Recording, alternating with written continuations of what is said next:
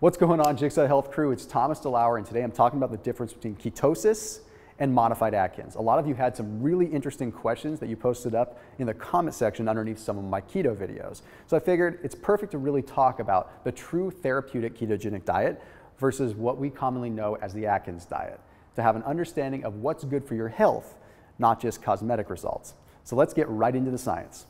You see, ketosis wasn't just discovered by some fitness guy that decided that, hey, if we cut out carbs out of the equation, everyone's going to get in shape and everyone's going to feel good and look amazing and be full of vein and everything like that. No, it has to do with treatment. It has to do with therapies.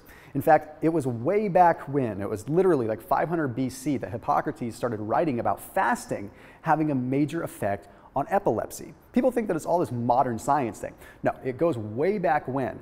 People discovered that if they were abstaining from food, all these different illnesses would magically start to go away.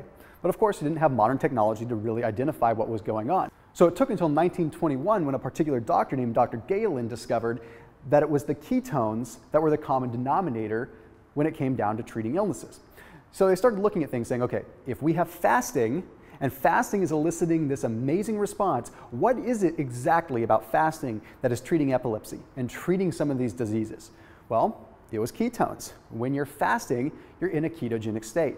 What's so funny is that there are so many different people out there that bag on the ketogenic diet. They just love to bag on it. They just say it's horrible and that it's going to raise your cholesterol and it's going to do all of this, but they're totally fine with fasting. Well, the interesting thing is we're ultimately going after the same thing when it comes down to the positive effects. All we're trying to do with ketosis is get those ketone bodies up that would normally occur when you're fasting. So it wasn't until 1924 when a guy by the name of Dr. Wilder at the Mayo Clinic discovered the true ketogenic diet. Now, when I say the true ketogenic diet, I mean the ketogenic diet that has been used to treat epilepsy and has been used to treat different glucose impairment issues where your body can't use glucose.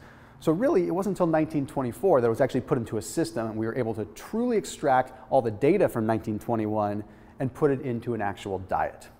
So where does this come into play with what's happening today? You see, today we're seeing all kinds of people doing the keto diet, and I'm someone that promotes it. But what is really going on? You see, the classic keto diet is like a 4-to-1 ratio of fats to protein, 3-to-1 at the very most. Okay, what is it today? Well, most people end up consuming a 1-to-1 or a 2-to-1 if they're really doing a halfway decent job. So all of the science, everything that we know about ketosis is looking at the 3-to-1 or the 4-to-1, but no one wants to do that today. You see, the Atkins diet, or today it's called the modified Atkins diet, is really more like that 2-to-1. Is it effective? Absolutely. It's still very effective at helping your body restructure. But are you getting the benefits of the ketone bodies? Probably not. What am I a fan of? I'm a fan of kind of splitting the difference. I'm in the ballpark of 3-to-1. I think we should have our fats high, but it's not that exciting for people. People are much more likely to dive into a prime rib or dive into a ribeye steak than they are likely to dive into a bowl of coconut oil. And that's where the common divergence occurs. People don't truly understand the difference between the ketogenic diet and modified Atkins. But here's something that you should probably know. If you're following more of a modern diet, a modern style of ketosis, there's a good chance you're consuming so much protein that your body's going into gluconeogenesis and kicking you out of ketosis in the first place, even if it's not when you're measuring it on the little keto sticks or your breath meter, okay? You're still probably coming out of ketosis a lot more than you think. So we need to start addressing the therapeutic issues and what the ketogenic diet can do if you're doing it right as far as therapy is concerned. Now, don't get me wrong, I still want to talk about the cosmetic things. I still want to talk about body composition and how that's going to work. But let's take a look at what's going on when it comes down to the therapeutic side of things. So ketosis is used for a lot of different things, but when it comes down to different energy states, when the body can't produce the right kind of energy that it needs from glucose. Okay, we're talking about like a pyruvate dehydrogenase deficiency. Maybe you remember from biology class that pyruvate cycle or the Krebs cycle, where sugar goes in and it goes through the Krebs cycle, ultimately creates pyruvic acid and ultimately creates energy. Well, some people have issues where they don't create that. So that's where ketosis comes in as a great alternative fuel source. It's literally a different fuel source for the mitochondria to use. Now we have to remember that ketosis is all about mitochondrial function. We're trying to find a different way that the mitochondria can still run on fuel without glucose. Another one is going to be something like phosphofructokinase deficiency, which is in the same vein, where your body cannot produce the right kind of sugars, it cannot produce the right kind of energy from glucose. So ketone bodies come into play. But what about some of the more popular ones? Okay? Things like neurodegenerative diseases like Alzheimer's and Parkinson's. How does that work? Well, it still comes down to the mitochondria. So I'm getting to a point here. don't just think that I'm talking just about the therapeutic side of things, because I'm going to get to a point, and it all has to do with that mitochondria. In the case of Parkinson's disease, it ends up being where the body doesn't have the ability to transfer sugar through the blood-brain barrier properly, and it ends up getting misconstrued through something known as complex I. This complex I ends up making it so that the mitochondria cannot function properly. Therefore, it's not sending the right signals, therefore dopamine responses aren't working, thus you have Parkinson's disease. While when you have ketosis, you have ketone bodies that can cross through the blood-brain barrier and actually activate the mitochondria, giving new life to patients with Parkinson's disease because they now have a backup energy source. So some of the people that are going to be speculative about the ketogenic diet are going to say to me right now, okay, well, this is great. It's great for people that are having issues. It's an alternative backup fuel source. Well, I would argue this. When has the mainstream ever totally led us completely right on target? Just because we discovered a different way of eating with a different fuel source doesn't mean that that's not the right or the wrong way. If we have the ability to switch back and forth, it seems like it's actually a nice sparing way to work. You're sparing the mitochondria. You're not going to burn out the glucose side of things. You're not going to burn out the fat side of things. So maybe you go through phases of ketogenic therapy where you actually treat your body and give your mitochondria a break by activating a different portion of it. Anyway, I digress. But let's talk about cancer for 1 second too, because cancer is a big one. Ketosis and cancer is a hugely researched topic right now. And it all has to do with the fact that cancer cells are very unique. I've done a lot of personal research in the world of cancer. Those of you that know me well know that I lost my father in February to cancer, and I was investigating cancer research and ketosis for a long time too. In fact, some of the doctors over at UC Davis that I was speaking to when my dad was in treatment were big advocates of using ketogenic therapies as an adjunct to chemotherapy. Not just as a therapy, but as an adjunct to. It's going to help chemotherapy.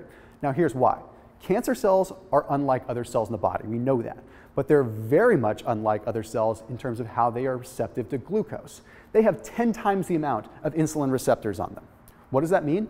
It means that when you consume carbohydrates, they are 10 times more likely to utilize those carbohydrates than other cells in your body, which means they're going to grow and they're going to thrive on sugars. Well, they're also kind of funky, simply because they don't have the ability to metabolize fats very well. Their mitochondria is damaged. Remember, cancer cells are rogue cells. They're not totally like normal cells. They don't function like other cells in our body. They don't have a nice system and a policy and a standard operating procedure to go through. They go through their own little funky little mechanism, and their mitochondria is damaged. It can't utilize fats. So when you are giving your body a lot of fats and not a lot of carbohydrates, they don't know how to utilize that, and they start to starve off. But anyway, I'm starting to go too far down the therapeutic line. The point is this. If you're looking to do a ketogenic diet, I encourage you to investigate why you're doing it. So then how does this all link back to the Atkins diet, and how does this all link back to body composition and the diet that's for you? Okay, I'm not saying that either one is truly bad, but I am stressing that you take a look at how the ketogenic diet works in your body, because that's the true thing that we're after when we go on a keto diet. The body composition changes are going to occur, but if you're sticking in the modified Atkins approach, where you're consuming like 1-to-1 or 2-to-1, you are more than likely going to experience a lot more lethargy. You're not going to feel as good, and this simply has to do with the fact that you're never truly using ketones as a source of fuel. You're using them for periods of time when it's useful for your body. And then as soon as your body feels like it still needs glucose, it's either going to convert those excess proteins into glucose, or you're not getting enough fats to actually promote ketone bodies, so you're going to start breaking down your own muscle tissue. There's a lot of flaws in the modified Atkins, and I don't want you to think that the Atkins diet is the true ketogenic diet. There is a distinct difference. Now again, I'll be the first to say that most of the people out there are probably doing some form of the modified Atkins or some form of Atkins in the first place. It still works. You're still going to see some changes in your body composition because you are dramatically reducing your insulin levels, and that is definitely positive. There are so many amazing things that are attributed to lower insulin levels, so I'm not saying it's bad, but I am saying before you bag on the ketogenic diet, understand the science, understand the direct ratios, understand some of the research that Dr. Dom D'Agostino has done and has put out there on the internet and on podcasts and out there in the entire world for us to read. I'm a huge consumer of his content, and I think that he really has the right idea, because at the end of the day, we do have to make sure that we are our own advocates for our health. And if ketogenic diet is going to be a way that we can reduce inflammation and actually have a neuroprotective effect on our body, I feel like it's definitely good for even the average person to cycle in and out of ketosis for longer periods of time, like 3 to 6 months. Is it a lifestyle that you want to do forever? That's going to totally be on you if you like the food. But at the end of the day, I just want you to know the difference between modified Atkins and the ketogenic diet. And of course, don't forget fasting, because at the end of the day, this is what it's all about. We're fasting, right? We're just trying to mimic fasting. So there you have it, Jigsaw crew. As always, keep it locked in here on Jigsaw Health, your epicenter for everything mineral related, everything health related, and your one-stop shop for the best magnesium in the world. So keep it locked in here, and I'll see you in the next video.